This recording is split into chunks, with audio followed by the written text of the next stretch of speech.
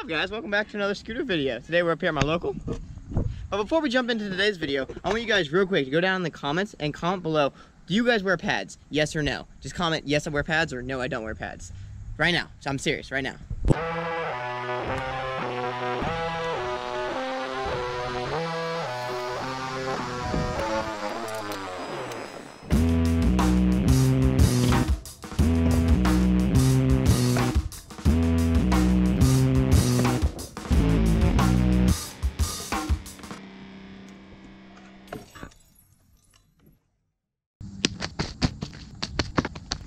So the reason I want to know why you guys wear pads or not is because today's video is all about what pads I wear. And I've had a lot of requests actually for people asking like what kind of pads I wear, why I wear pads, and kind of like just kind of some like maybe they want some tips, some preferences on some pads to get for yourself. So that's what today's video is about. So let's dive right into the pads that I wear. We're gonna start out with just the knee pads.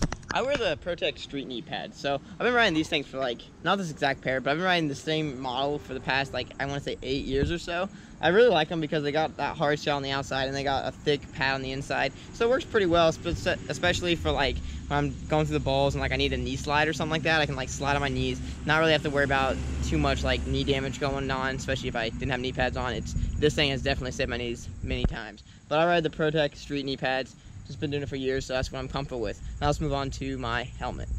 Right now, I'm currently riding the TSG. I believe it's either the Evolution or something like that. But it's pretty nice. It's decently light. It's not too heavy. And that's the huge thing when it comes to helmets for me is I want a decently light helmet so it's not shaking around my head and making me uncomfortable. So it's pretty cool. Got some Rapture stickers on in my Instagram tag on here, of course. But it does good. And on my helmet, because I cannot stand loose helmets, I actually custom made an internal like little pad right here, like sewed it up and got it good to go because I got a decently small head, so I like to have my helmet like incredibly tight, especially when I have that GoPro on top of this mount. It shakes around if it's on my head, and like, you know, that extra weight kind of throws it off. So that pad was definitely needed. But yeah, I ride the TSG helmet. Again, I'll have all these parts linked down in the description so you guys can check it out. And if you guys want to pick up the same parts I ride, that's, you know, right down there in the description. But now let's move on to the next part. Up next, we're gonna be looking at my booty. So I ride the Tortoise Pads right here. They got some nice butt pads and they got a hip pad and like a thigh pad right down in there. Pretty good. They're nice, nice lightweight. They're pretty breathable. Like you can kind of like see my fingers through there. So pretty good and nice, and they got like a good like amount of flex in them, so that's why I ride them. I used to ride actually a football, like I think it's called a girdle or something like that, but I sewed my own butt pads in them and made it work for a while. I kind of ball on a budget, so, but I was a big boy. I spent some big money on the Tortoise pads, and honestly I don't regret it. They move well with the hips, and they give me a good range of motion, so that's why I ride the Tortoise pads. But let's move on to the next one. Up next is actually a bike brand. It's called Fuse. They make shin guards, and what's cool about these is that they have like mainly for bikes, but they have like a side stitching panel that when it's on the shin, it has a little bit more protection on the side and on the front. It's kind of like a special soccer shin guard. You know, like when you used to play soccer and you have like the ankle guards right there, and then you got the main shin guard.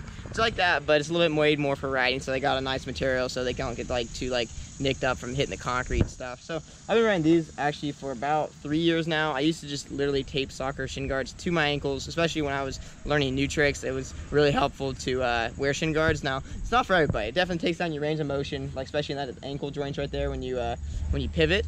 But for me personally, I'd rather save my ankles and my my shins, especially when I'm like something crazy like a Bride Buttercup. I don't want that scooter deck coming down and whipping me in the shin. That would that wouldn't be well. But that's why I ride shin guards. Not for everybody, but if it is, you can do what I did. I used to tape soccer shin guards to my ankles and shins. So, but now I stepped it up, got the Fuse pads. They work pretty well. But let's go ahead and move on to the next pad.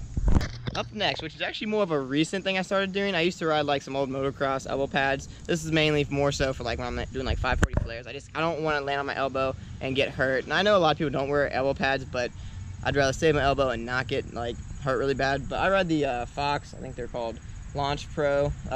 Pretty good, honestly. They form well to my elbow and they fit nice and snug. They don't slip around much, so that's really all I needed, an elbow pad. And I think I've fallen on concrete, you can see right here, a few times. They haven't had a hole yet, so I like them a lot. But let's move on to the next pad. After that, we're now looking at some wrist guards. Now these are just like $2 wrist guards I literally picked up, I think from like Hobby Lobby or somewhere. Just like I just found them, and I don't really know where. Maybe if I can find someone on Amazon, I'll link it to it. But They're just super cheap and easy. They just wrap right around the wrist, and they do what they need to do. They keep the wrist from like flipping back too far. So if I land on the ground and like land like that, it keeps the wrist from flying back way too far and potentially like spraining or breaking my wrist. So I wear that for just like when I'm trying some big tricks. Now a lot of these pads I actually don't throw on until I'm trying big tricks, because like if I'm at the local skate park and I'm just having like a chill session, I don't throw on my pads, especially if I'm getting like an Insta clip. It's just such a hassle to put on all my pads, but especially if I'm trying something like really big, I will most definitely put my pads on almost every single time. I cannot stand getting hurt, and it takes you out of commission for too long, at least for too long for me. I don't like being hurt and then going to the next session still hurt. It's just not my style. I'd rather be protected and you know, be able to ride the next day at the skate park, especially if I'm trying something big. But let's move on to the last pad that I ride, and that is gloves. Now I've tried a couple of different gloves, but so far right now what I've been liking is the firm grip gloves. I get them from like Home Depot for like 10 bucks, and they work pretty well. They're actually guarding gloves, so they're not even riding gloves, but they work good, and I can't really justify paying that much for riding gloves just because when I fall, you know, I'm more likely to put a hole in them. So they do what they need to do. They also help when I'm like really sweaty hands. If I'm trying like a really hard trick for a long time, they let me get that extra grip in there, so maybe I can get the extra whip or extra bar spin in that trick. But that right there is literally all the pads I ride. So I definitely wear a lot of pads. I know a lot of people don't wear this many pads, but for me, I call it my Iron Man suit, and I'd rather stay safe than sorry. But I know a lot of people say it brings down the style points, but I don't care. Personally, that's just me. I'd rather not be hurt. But I'm gonna go ahead and throw on all my pads, get a session over here at the skate park, strap you on my head so you guys can kind of get to see what I do with all my pads on. Now, when I throw my pads on, I'm not gonna lie, I actually have a better session almost every single time. I throw bigger tricks, I go higher, and all around I just progress a lot more. The times I don't have my pads on, I more than likely don't try new tricks, and I just kind of stay consistent with the tricks I do have. So there's definitely the pros and cons to wearing pads. Some people say, you know, it limits the mobility of your tricks, which I'm not gonna lie, it definitely does. But that's preference. But let's go ahead and throw these pads on, and I'll see you guys at the park. We gotta make a pit stop over here at the bathroom first. Okay, you guys can't see this part. And we're back. Now let's go throw our pads on, and let's go get a session up at the skate park. I almost forgot to mention my shoes I ride in. So I used to ride in Osiris's, but now I started riding in Vans. I actually have been liking these a lot more lately because of the grip, and they're just all around, they have a good feel to them. But I thought I'd touch on the shoes that I ride in. When I'm not having my pads on, I usually ride in, let's see if I have them in my car. I do not, but usually I ride in my Nikes, as some kind of SBs, either Janoskis or if you guys know what this is, it's the Nike One-Shots. They made them a long time ago. But that's what I ride in when I'm not actually having my pads on, just get a little more mobility in those ankles. But we're about to get all this on. 3, 2, 1. All right, we got all my pads on now. Let's go head over to the skate park. All right, first drop, and let's do it.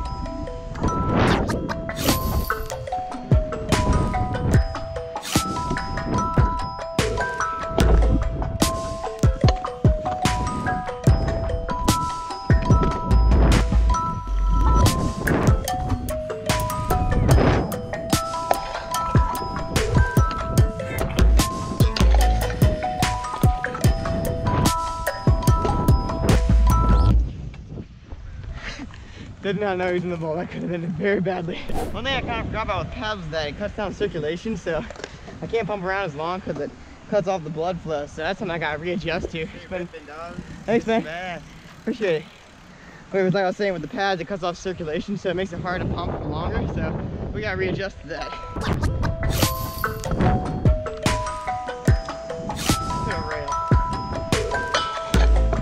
Fly out of the ramp right here? Okay. I haven't done a climb out of a bank in a while, but we'll see what we can do.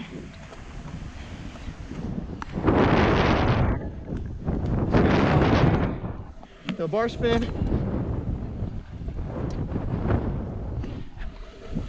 Whew. I thought I got that first try. How long have you been riding scooters? I've been riding about 11 years or so. Wow. Yeah, over half my life, literally. Wait, when are you gonna do backflip? You want me to do backflip right now? Yeah. Okay, I'll do a 360 into the bowl, okay, and I'll hit a backflip out. Yes. Okay.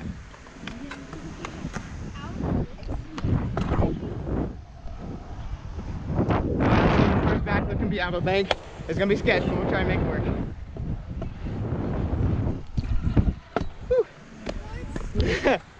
That was weird to do the first one out of a bank. The legs weren't warmed up, but we got it.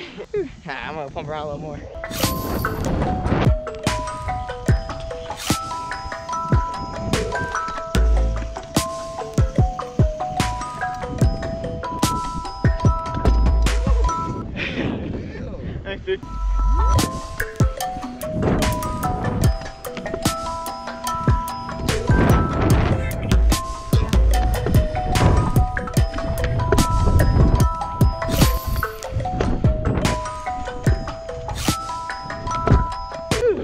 couple more tricks. I want to see if I can get a 360 buttercup over this little mini box. Oh, we were close. Let's see if we can get that next try. Oh, I should have done it. I keep checking it out and not getting that foot on. Third time's a charm. There we go.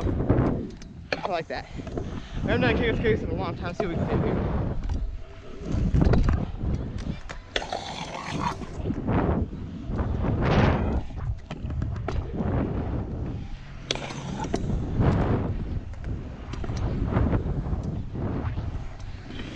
Let's keep it alive. See if we can flip into this bank.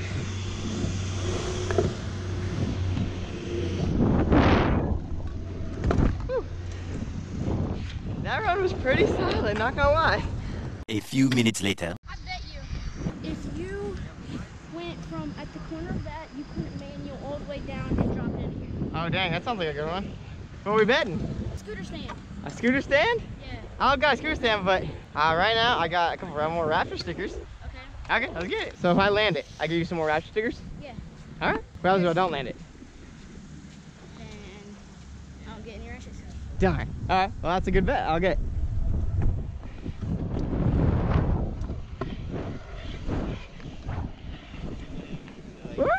That was close. Alright, do I have to go back into the quarter pipe or into the bank? In the quarter pipe. Into the quarter pipe? Alright.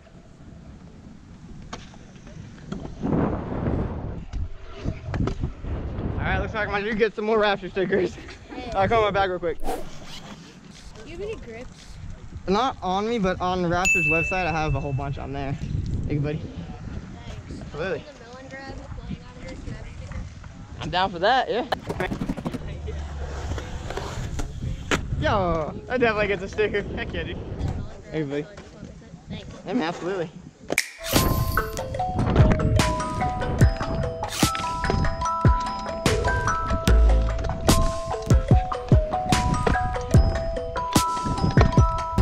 Alright, we got all the pads on. Let's try one flip whip. I haven't done that in so long. See what we can do here. Ah, it was almost first try. I slipped the foot though. We'll try it one more time. I imagine you guys probably can't see the whip because it's so out of frame. So I might just have a second angle for this one. Alright, second angle. Let's get it.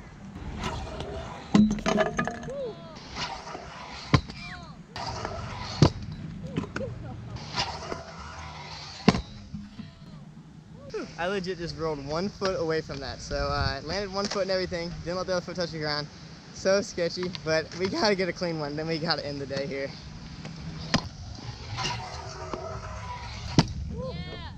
That felt really good. I'm really not good at flip whips. I like flare whips better, but flip whips never been my strong suit. So let's get this one more clip and then we'll end the session here. All right, let's get this.